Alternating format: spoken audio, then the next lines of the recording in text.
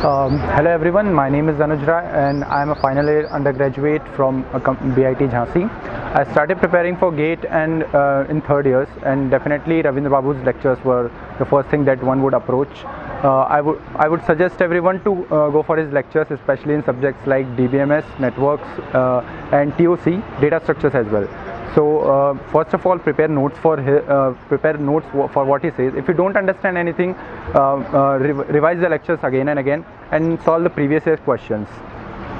And one personal recommendation that I would give everyone is that never settle for mediocrity. The best thing you can do is have faith on yourself. So times will come when you will lose faith that you won't do good.